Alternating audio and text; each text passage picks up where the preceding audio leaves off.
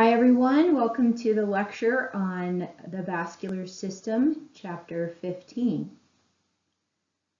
I like to think of our vascular system, also called our circulatory system, as our body's pipes and plumbing. These pipes are how we deliver the goods and then remove the waste throughout the body.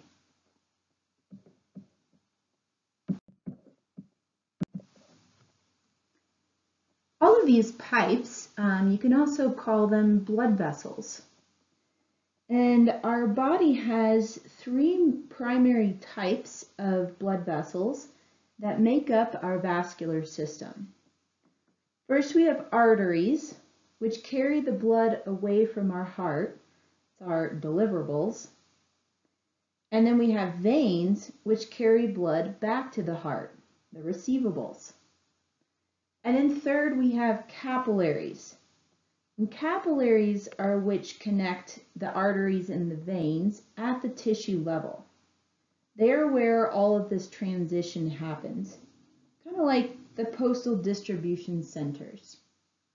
So again, arteries carry blood away from the heart to the tissues. Veins take the blood away from the tissues and bring it back to the heart. And those capillaries are the tiny little pipes that connect the arteries and veins and are typically embedded in all of the tissues in our body.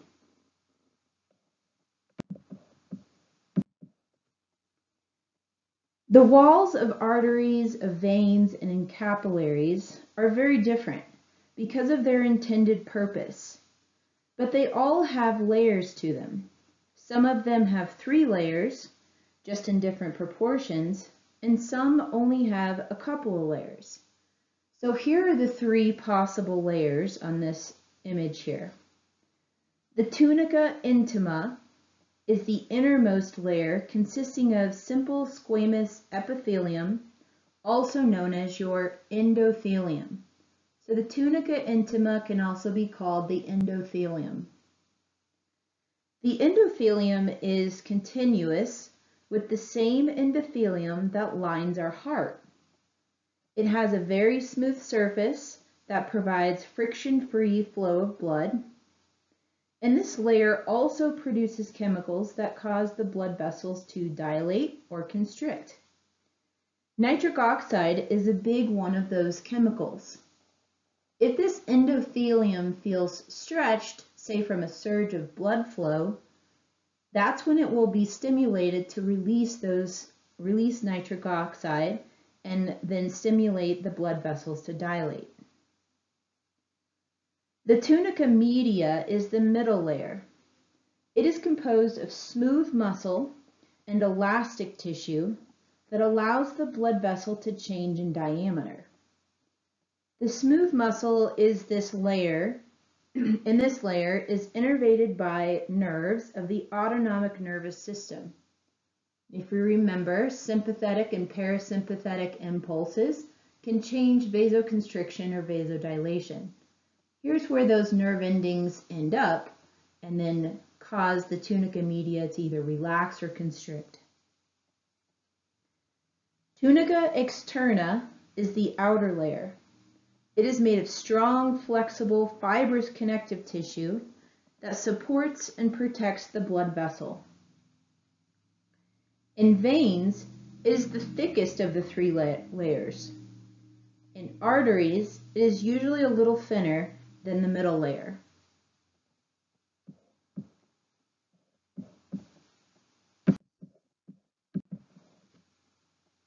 Let's just talk about the arteries for a second. Beginning at the heart, when the aorta leaves with fresh oxygenated blood and travels out to the large branches such as the carotid arteries, they're known as what is called the conducting arteries. They expand quite a bit because the surge of blood coming from the heart is a huge amount of pressure. They also recoil back to their normal size when the ventricles of your heart relax. They're the most elastic.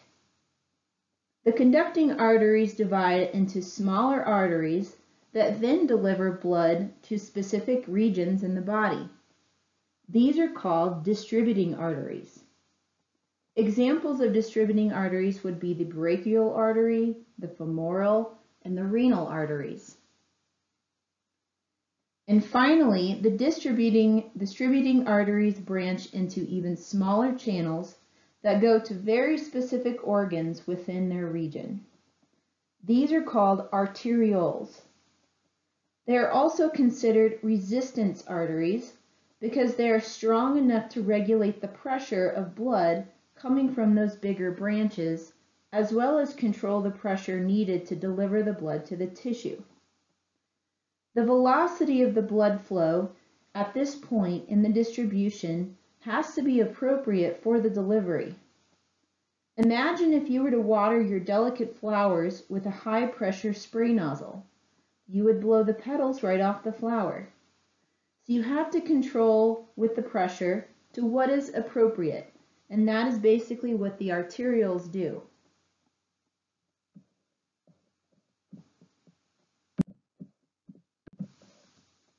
Veins, which return blood back to the heart, are mostly just categorized by size, starting very small at the tissue level and then converging to form larger and fewer vessels. They differ in their structure from arteries in that their walls are much thinner. Veins are not subjected to the immense pressure that the arteries are because they're so far away from the pump, which is your heart. But they still carry high volumes of blood. But veins stretch quite a bit, which basically keeps the pressure relatively the same. Imagine your garden hose if it was able to stretch tons. The water coming out of the garden hose would then be moving slower, and that's what happens in the veins. Veins are sometimes called capacitance vessels because of this ability to stretch. Veins can also constrict extensively, which helps the body maintain blood pressure in the instance of a major blood volume drop. Here are the types of veins. Venules, the smallest veins, collect blood from capillaries. They have thin, porous walls that can exchange fluid with surrounding tissues. The venules converge to form medium-sized veins, really creative name, and these veins have thicker, more elastic walls that contain one-way valves to prevent backflow. Your radial and ulnar veins in your forearm are examples of medium-sized veins. Then, eventually, the medium-sized veins converge to form large veins. These veins have a thick tunica externa, that outer layer, such as the vena cava, or the pulmonary veins.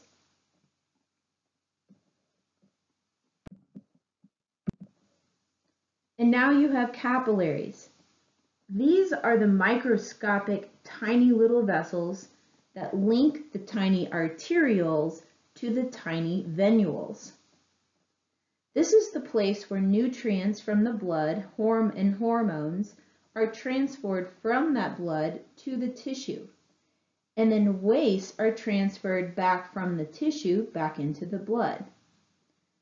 Capillaries are known as the exchange vessels because of this reason. Capillaries are more concentrated in certain areas in the body, and then they're less concentrated in others. For instance, tissue with a high metabolic rate, such as your liver, your kidneys, and your heart, contain a massive number of capillaries.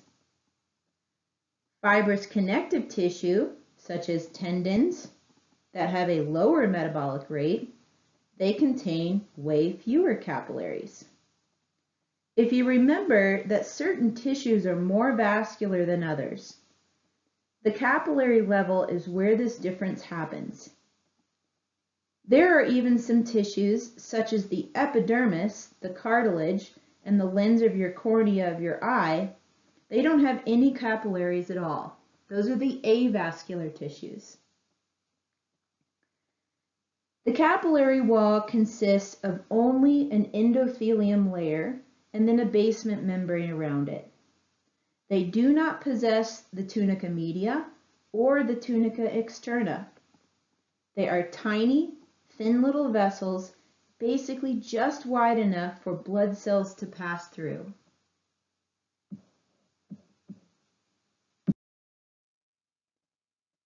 Say blood is coming down the arterial pipeway and makes it to an arteriole right before it hits the target tissue or organ.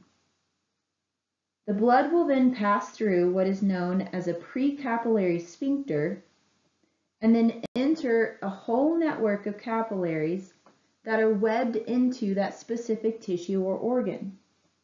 This network or web is called a capillary bed. Some organs, such as the liver, the bone marrow, and the spleen, they contain unique capillaries called a sinusoid. These are even more permeable than regular capillaries to allow for the passage of large substances such as proteins and blood cells. This is how blood cells that are formed in the bone marrow actually enter the circulation of the blood. They are much bigger than the dissolved nutrients and gases, and therefore they need a special capillary to exchange through. Let's go back to the typical capillary bed now, not the sinusoid. So when you're exercising, your skeletal muscles are requiring a ton of blood. The precapillary sphincter will remain open to allow blood to continually fill and pass through the particular capillary bed. This provides the constant exchange of oxygen and nutrients and wastes with that tissue fluid. When you are not exercising and just sitting and resting, the sphincter will close and only a trickle will bypass the capillary bed and flow directly from the arteriole to the venule and return back to the heart.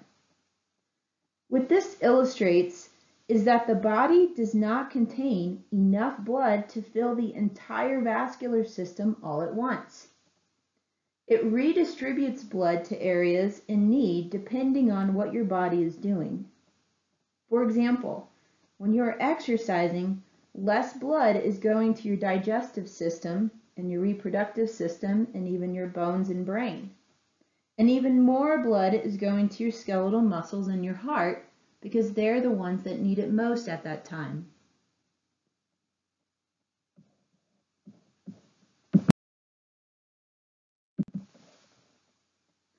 Here's a diagram of how this works.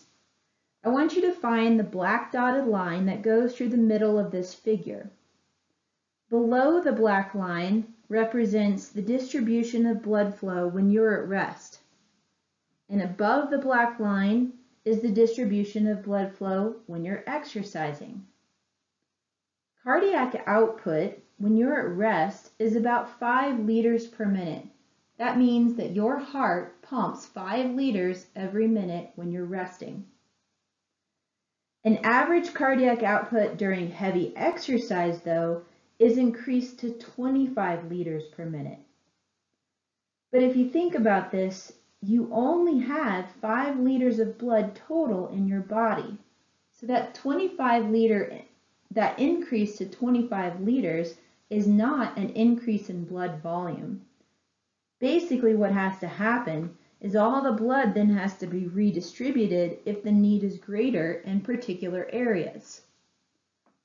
So let's look at this figure and you can see all these organs represent different body systems.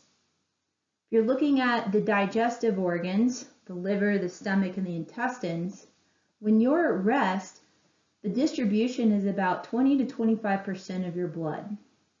But then if you look up above the black line, the distribution during exercise decreases to 3 to 5%. So there's a significant redistribution of blood away from the digestive system to the other organs in need. Now let's look at the brain. At rest, your brain is receiving 15% of your blood. And then at exercise, it gets redistributed away from the brain and it drops to 3 to 4%. It's quite a bit of a difference. Now let's look at the muscle, the very end. At rest, your muscle is receiving 15 to 20% of blood. But at exercise, it's basically getting the majority of your blood there, 80 to 85%. So these capillary networks or these capillary beds and the way that they can close off or open up with sphincters, this is how your body redistributes that blood flow. Again, remember, you only have around 5 liters of blood in your body, and so you've got to pull from areas to give it to other areas if the need is greater than that.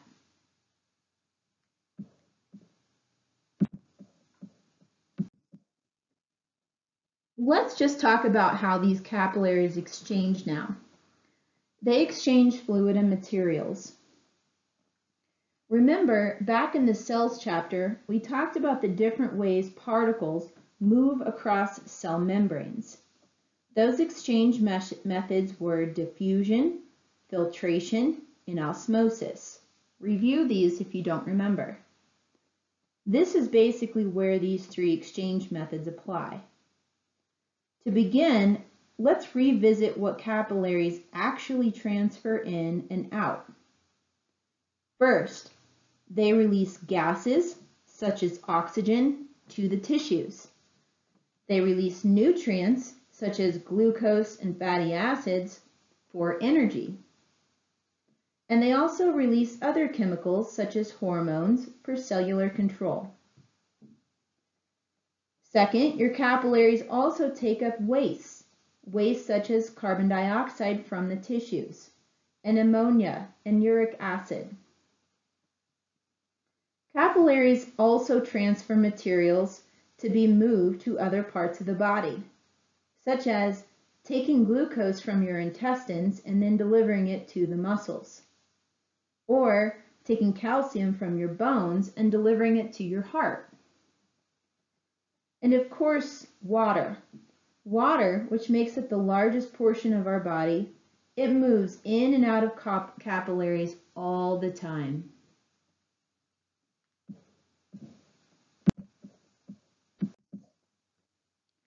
Let's walk through a unit of blood flowing into a capillary bed, going through its exchange process, then leaving the bed and flowing back to the heart. The first step in capillary exchange involves diffusion. Diffusion is when particles, such as the gas oxygen, move from an area of greater concentration to an area of lesser concentration. Arterial blood, full of oxygen, enters the capillary bed with a high concentration. The concentration of oxygen is quite low in the tissues. As a result, the oxygen will diffuse out of the capillaries and into that surrounding fluid in the tissue. At the same time, the concentration of carbon dioxide, the waste product, is high in the tissues but low in the capillaries. The same thing happens as the CO2 will diffuse across the capillary wall from the tissues down to the vessels. This is obviously the most important step, as oxygen delivery is crucial to tissue survival. Remember, diffusion is particles moving from high concentration to low concentration, and this is how gases are exchanged from capillaries to the tissues.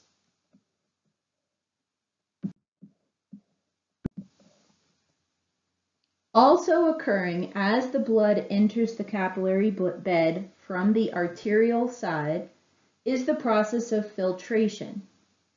Filtration is when dissolved particles, move across the membrane as a result of pressure, not concentration. The particles will move from areas of high pressure to areas of low pressure. As shown in the figure on the left, the pressure in the artery end of the capillary bed is about 30 to 35 millimeters of mercury. The pressure in the surrounding tissue fluid is about 2 millimeters of mercury. Now you can see where the difference occurs. The figure on the right demonstrates how the high pressure in the capillaries push plasma and its dissolved nutrients, such as glucose and amino acids, through the capillary wall and into the surrounding tissue. Gas exchange happens as a result of diffusion, and nutrient and plasma exchange happens as a result of filtration. And remember, plasma is primarily water.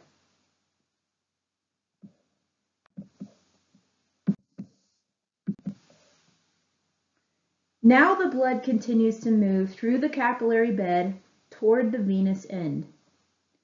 Because all of this filtration happening earlier, the pressure inside the capillaries has dropped to about 10 millimeters of mercury. This is illustrated in the figure on the left. Albumin, the main protein in plasma, however, is still present in the capillaries. But the plasma fluid, which is primarily water, has mostly filtered out to the tissue.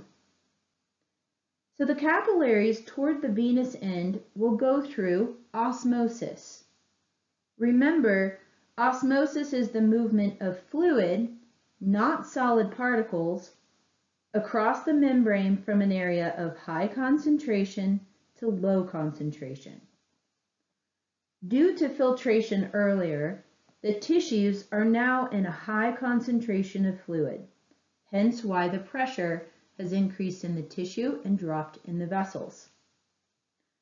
Osmosis will now happen where the fluid will move from high, which is in the tissues, to low, which is in the capillaries, and it will pull all the waste products such as ammonia and uric acid with it. So, the gases exchange via diffusion, the nutrients and plasma exchange via filtration, and then all the water, fluid, and waste exchange via osmosis. So this is happening in the capillary beds all the time.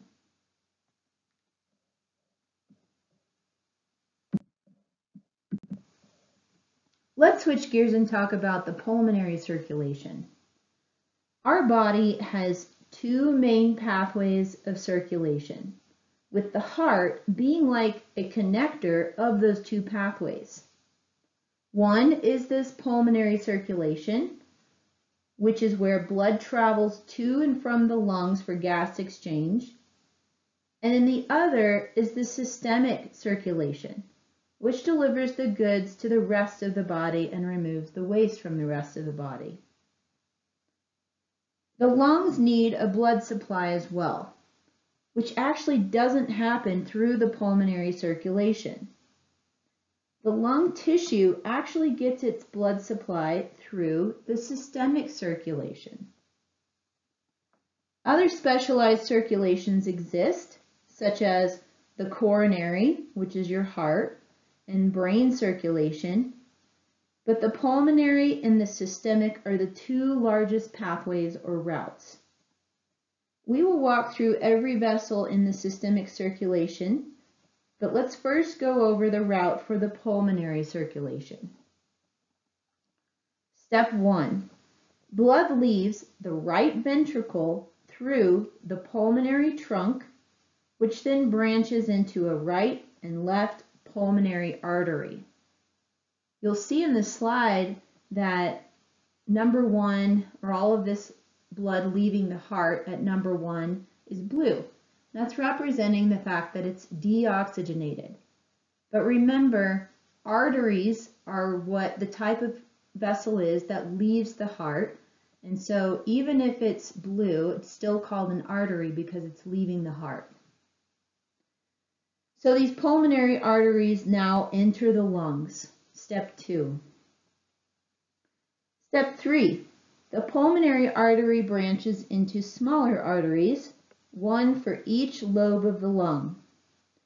These arteries then branch into smaller and smaller arteries until they end at the capillary beds in the tissue of the lungs. Step 4. The capillaries surround the alveoli, where the exchange of oxygen and carbon dioxide occur. We'll talk more about that structure in the respiratory system. And then step 5. These capillaries form venules, which merge to form veins. And then the veins merge until forming the final pulmonary vein, which then returns the oxygenated blood to the left atrium of the heart.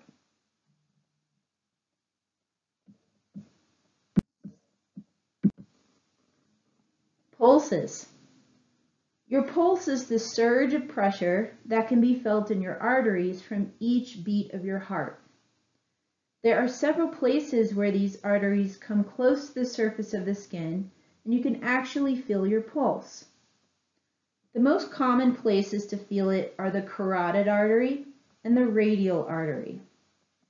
FYI, when you're using your hand to feel your pulse, you don't ever want to use your thumb as the feeler. The reason why is the radial artery is a good location to feel your pulse, which is basically the artery that goes to your thumb. And this will sometimes have a pulse of its own, and it'll interfere with what you're actually feeling in, say, your wrist or your carotid artery on your neck. So to avoid confusion, use your pointer and middle fingers to feel your pulse. See if you can find your carotid pulse and see if you can find your radial pulse. There are a lot of other places that your pulse can be felt, but it's a bit harder. If you were just post-exercise and your heart rate was really high, perhaps you'd be able to feel your pulse in those other locations a lot better.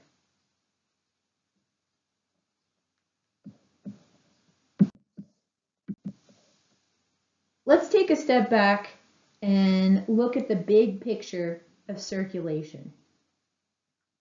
The whole reason blood flows is because of these differences in pressure between two structures. Blood moves from a higher pressure gradient to a lower pressure gradient, just like a garden hose. Right as blood leaves the heart, it's at its greatest pressure. And this is illustrated on the left side of this table. As blood moves away from the heart, pressure begins to decline. You can see this drop as it goes from large arteries to small arteries to arterioles. Then eventually when it hits the capillaries, it is at a really low pressure. And then the small veins and eventually large veins that are leading back to heart also have even less pressure. And the reason why is because those veins are very stretchy and therefore they allow the pressure to decrease because they can expand to allow the blood flow through.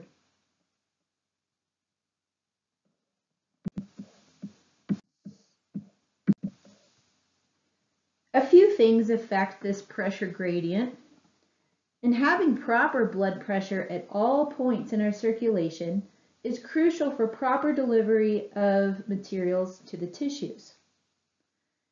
Cardiac output, blood volume, and the resistance that blood meets along the way all affect blood pressure. Let's take cardiac output. Cardiac output is the volume of blood that your heart can pump out in 1 minute. When the heart beats faster, meaning there's more beats per minute, such as during exercise, cardiac output increases. This will also increase blood pressure. When cardiac output falls, such as when exercise ends, or say the heart is diseased and weak, blood pressure will fall. Now let's look at blood volume. When blood volume declines, such as from dehydration, because water makes up such a large portion of our blood, or say from a large hemorrhage, like from an accident where blood loss is great, blood pressure will also fall. In the case of dehydration, the body will try to preserve blood pressure. There is a thing that's called essential hypertension. And this is basically how much blood pressure is necessary to keep the flow of blood going. So, in the case of dehydration, when your body's trying to preserve blood pressure, it will cause your kidneys to reduce your urine output. And this keeps all the fluid in your blood rather than peeing it out, therefore boosting blood volume. You guys have probably experienced this. If you've been dehydrated, you don't pee as much. Now, resistance is basically anything that creates opposition to flow, such as friction along the way of our vessels, or even the narrowing of our vessels. This is also called peripheral resistance. Same thing. The lower the resistance, the faster the flow, and therefore the lower the pressure. The more resistance, the slower the flow, and therefore greater pressure. Friction and narrowing of our vessels inside is the most often caused by plaque buildup or a stiffening of the vessel's walls, which prevents them from being able to stretch. The buildup of plaque on the inside of the vessels, narrowing the vessels, this is a disease called atherosclerosis. So you can measure this pressure using a blood pressure cuff. When your ventricles contract, also known as systole, this is when there is the most pressure in the arteries. When you measure this, it's called your systolic blood pressure. When your ventricles relax, also known as diastole, this is when there's the least pressure in the arteries. And this measurement is the diastolic blood pressure. The reading you get is your systolic over your diastolic, such as a blood pressure of 120/80 millimeters of mercury. A blood pressure less than 120/80 is considered healthy when you're at rest. A blood pressure between 120 and 139 systolic and 80 to 89 diastolic is considered pre-hypertensive. And greater than 140/90 is considered hypertensive, basically high blood pressure. And this is the point when doctors will consider medical intervention.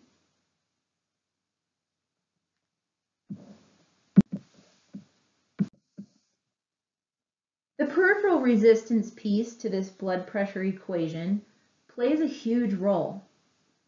This resistance, like I said before, it can be caused by the vessel diameter being too narrow or friction along the way. But also resistance can be caused by blood being too thick, like molasses. This means it's got greater viscosity. Viscosity is more acute, meaning it happens situationally, not all the time, such as in the case of when we're dehydrated. The vessel diameter is the chief way of controlling peripheral resistance. It's more chronic.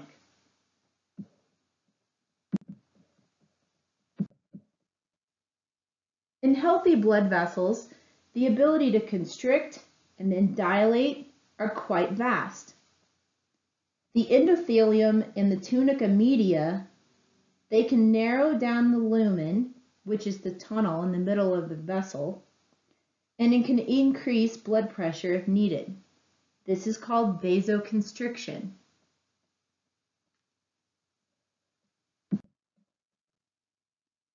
The endothelium and the tunica media can also widen that lumen and increase blood flow and therefore decrease the pressure. This is vasodilation. The elastic property of healthy arteries allows them to expand with each beat of the heart and to absorb some of the force of that ejected blood.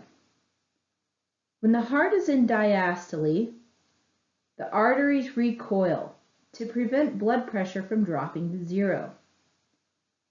This expansion and recoil helps propel blood downstream towards the capillaries. And it also helps smooth out the surges of pressure that occur with systole, protecting those smaller arteries at the end of the pathway. This dilation and constriction is happening constantly in our conducting arteries, the ones that leave the heart, as well as in the distributing arteries, due to each heartbeat. It dilates when the heart is in systole and contracting and squeezing blood out, and then it vasoconstricts when the heart is in diastole and it rests where it's not squeezing blood out.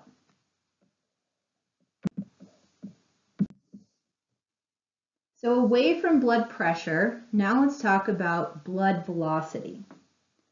The velocity, or the speed at which blood travels, it differs like the pressure does throughout the body's circulation.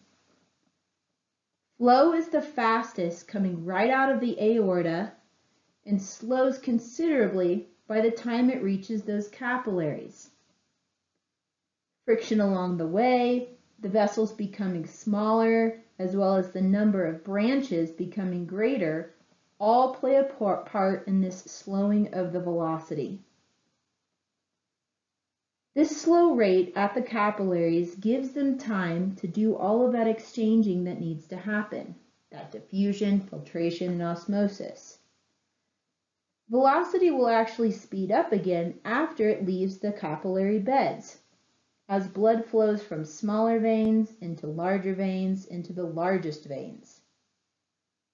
The amount of surface area that blood passes decreases as the veins merge and then become larger and larger.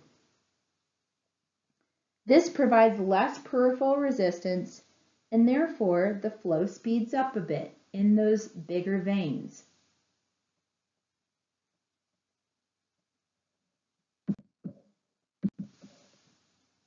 Blood pressure can actually quickly change in response to a body's changing needs.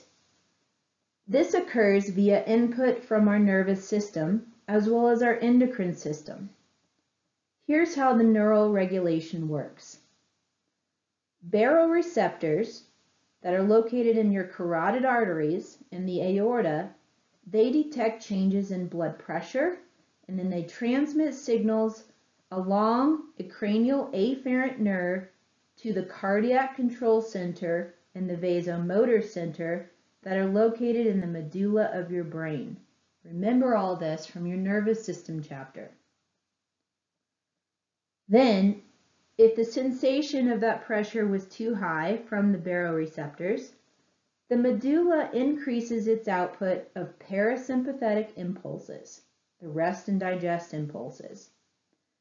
This causes vasodilation of the arteries that are leaving the heart, and it also causes a slowing in the heart rate. This decreases cardiac output, and if you remember from earlier slide, that also drops blood pressure. Now, if those baroreceptors sensed that the pressure was too low, the medulla in the brain increases its output of sympathetic impulses. Vasoconstriction will then occur in the arteries leaving the heart, and then the heart rate will also speed up, and this will bring blood pressure back up.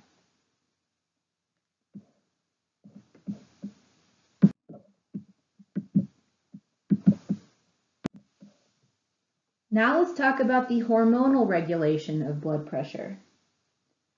Organs like your liver, your adrenal glands, your kidneys, and even the atria of your heart are also involved in regulating blood pressure because they secrete hormones that affect blood volume and then also vessel diameter. Let's start with the hormones that raise blood pressure.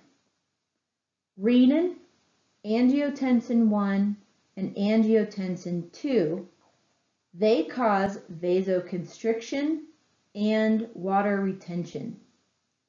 Vessel diameter decreases and blood volume increases, which then raises blood pressure. The next hormone, aldosterone.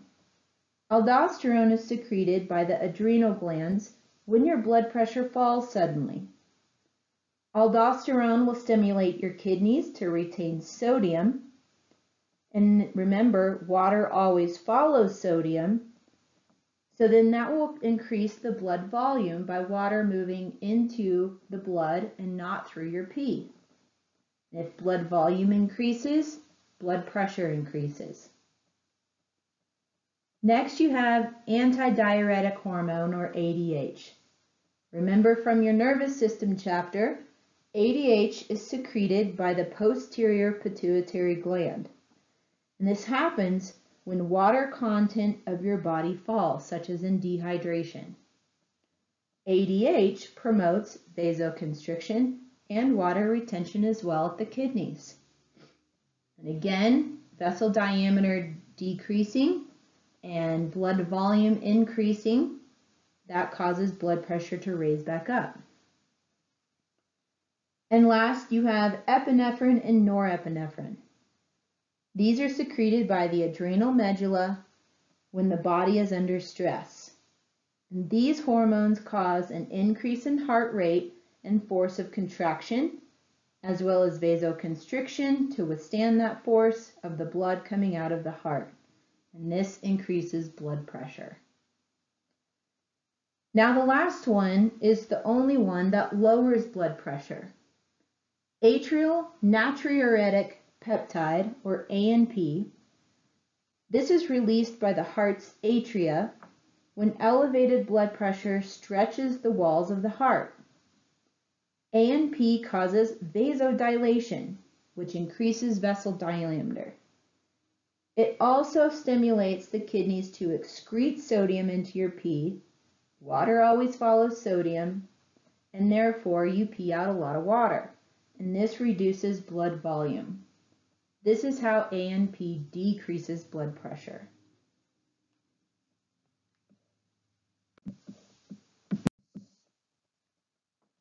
All right, veins. Now veins, they have a little bit different mechanism to get blood through the vessels rather than the heart pumping through the arteries. Yes, pressure plays a part, but the pressure is quite low if you remember from an earlier slide.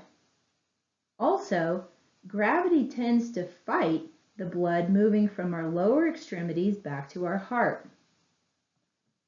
One-way valves periodically placed along the veins prevents backflow of the blood, and this keeps it flowing in the correct direction. But two mechanisms actually work to pump that blood through the veins. One is the contraction of our skeletal muscles. The muscles squeeze the veins, pushing that blood through the one-way valves and propel it towards the heart. When the muscles relax, the force of gravity causes the remaining blood to pool in the valve flaps. Luckily, they are closed, but this is why a deep vein thrombosis is so common in sedentary and bedridden individuals. The blood just pools. When the muscles of the lower extremities are never used, then nothing is pushing that blood through the valves and the veins.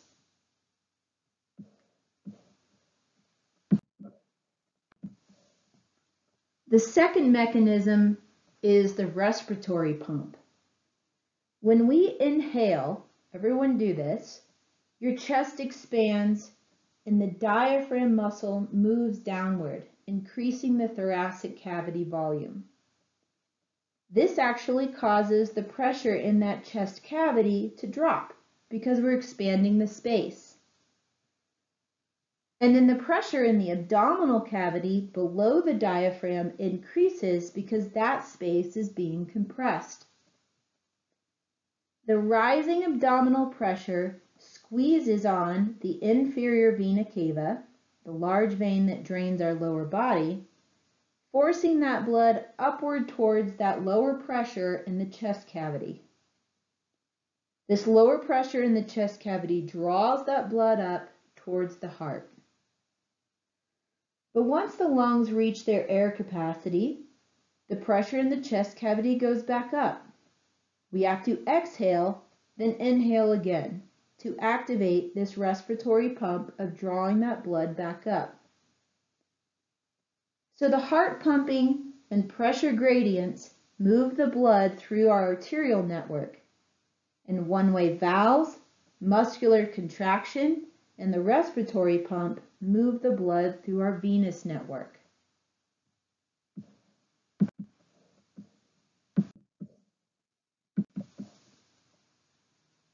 The next few slides are going to walk through basically naming and identifying the principal arteries and veins, as well as some of the specialty circulatory systems that we have in our body.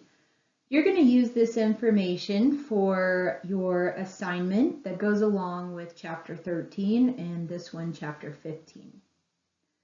So let's walk through this systemic circulation. All of the systemic arteries begin at the aorta. The aorta originates in the left ventricle of your heart, then it divides into three regions. The ascending aorta is the first region, only a few centimeters above the left ventricle. And also the right and the left coronary arteries, the ones that supply the heart, they branch from this ascending aorta. The aortic arch is the second region. This part curves over the top of the heart and then turns downward behind the heart, making an inverted U. The aortic arch branches again into three major arteries. The brachiocephalic, which delivers blood to the right side of the head and the right arm. It also branches into the left carotid artery, which delivers to the left side of the head, and the left subclavian artery, which delivers to the left arm. Because your heart doesn't sit symmetrically in your chest, the branches that go towards the right side of your body are a bit different than the left branches. The final and third region of the aorta is the descending aorta. This region travels downward behind the heart through the thoracic cavity and the abdominal cavities. Its subregions are called the thoracic aorta, which is above the diaphragm, and the abdominal aorta, which is below the diaphragm. The abdominal aorta ends in your lower abdomen, kind of around your belly button, and eventually branches into a right and left iliac arteries, which supply blood to the lower pelvis and down your legs.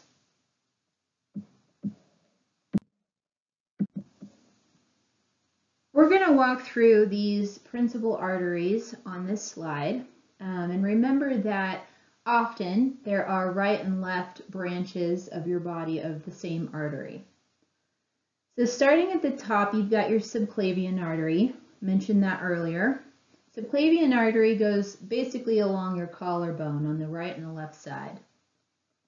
Then this artery, the next region, eventually becomes the axillary artery, which is right around your armpit. Then the brachial artery, which travels down your upper arm or along the humerus. This is the artery that is occluded during the typical blood pressure measurement. Then the brachial artery will branch into the radial artery and the ulnar artery. And the ulnar goes along the ulna, the radial goes along the radius. And the radial artery is the one that goes down towards your thumb, and that's where you can feel your pulse in your wrist. Now going down the leg, actually let's stick with the trunk of the body. The thoracic aorta, we talked about what region of the aorta that is. And then branching off of the abdominal aorta, you have what's called the celiac trunk artery. This branches eventually towards the stomach and the liver and the spleen. The renal arteries also lead from the abdominal aorta and go towards your kidneys. The superior mesenteric artery goes towards your small intestines, and the inferior mesenteric artery goes towards your large intestines. The common iliac artery is basically the iliac artery, and you have one on the left and one on the right.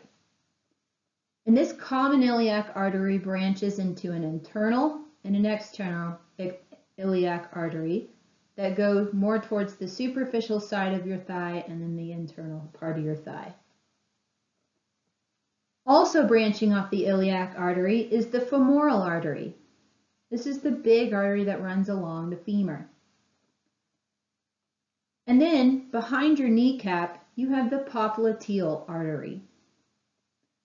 And this popliteal artery will then branch into an anterior tibial and a posterior tibial, essentially running in front of the tibia and behind the tibia. And at the very end, you have the dorsal pedis artery that then branches into smaller arteries down towards your feet.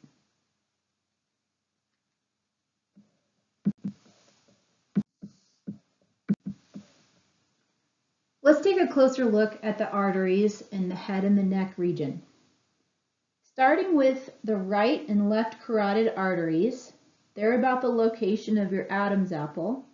You'll see that they branch into an external and an internal artery, which then enters your cranial cavity. Know that the right carotid artery arises from the brachiocephalic artery, and the left carotid artery arises from the aortic arch. Traveling further out to the right and the left subclavian arteries, another head artery, the vertebral artery, arises and extends up the back of the neck. And this artery travels through the cervical vertebrae and also supplies the head with blood. You have a right and a left vertebral artery as well.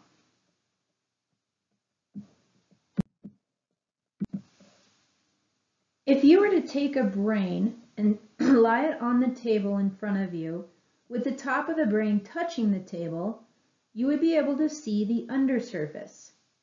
This is where the circle of Willis is located, a specialty circulation for the brain. The two vertebral arteries unite here, and they form what is called the basilar artery. The carotid arteries also travel into this area and form several anastomoses to create the circle of Willis. An anastomoses is basically a shortcut. The purpose of this circle is to provide multiple pathways for blood to reach the brain. This system of redundancy makes sure that the brain has several backup plans for blood. Along this circle, two posterior communicating arteries keep the circle going, and then two posterior cerebral arteries deliver blood to specific areas in the brain. Next, you'll see where the carotids enter the circle. After the carotids enter the circle, two anterior cerebral arteries also deliver blood to specific regions of the brain. The circle finally comes to a close with a bridge known as the anterior communicating artery. This circle ensures that the brain will always receive an adequate supply of blood. Basically, the communicating arteries keep the circle going, and then the other ones leave the circle to go deliver to specific regions. You can think of the circle of Willis as kind of like a roundabout that you drive through. There are many ways in and out. If one of those ways in and out were blocked, the circle could still keep going as to not block the other ways in and out.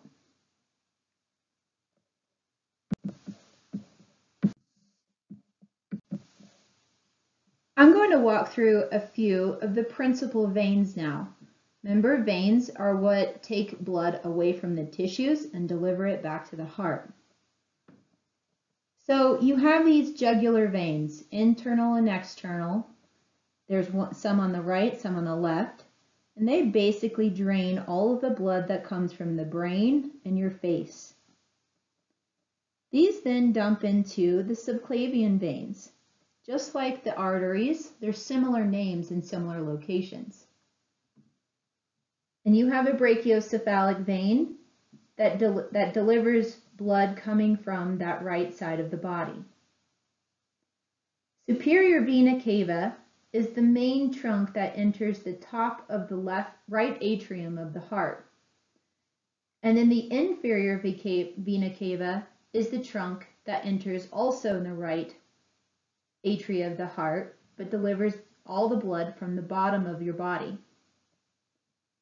Axillary vein is around the armpit. Cephalic vein is out towards your shoulder.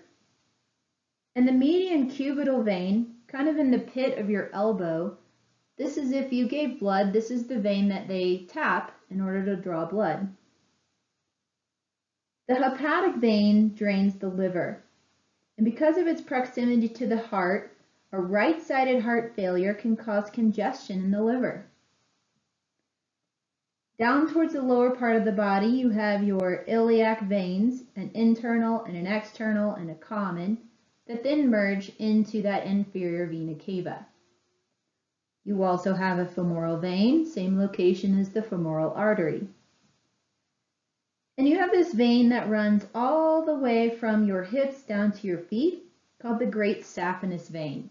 This one is the longest vein in the body. Again, you have the popliteal vein that runs right behind the knee.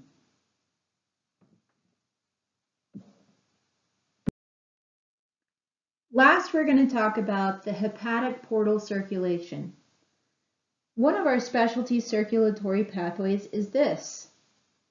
The purpose of this microsystem is for venous blood coming from our gut organs, such as our intestines, our spleen, and our stomach, to drain all of the blood through the liver last for a final clean out before that blood is returned to the inferior vena cava and back to the heart. Here's the pathway. Blood from capillaries of the intestines flow into the inferior and the superior mesenteric veins. Venous blood from the spleen flows into the splenic vein.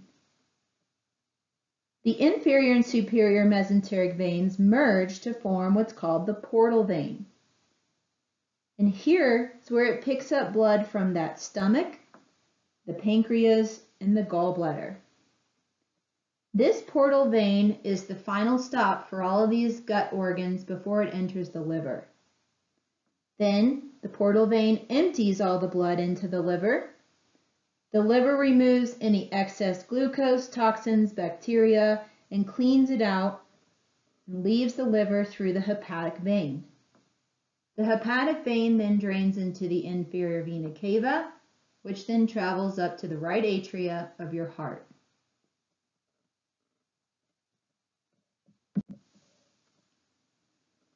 That concludes the lecture for the vascular system, chapter 15.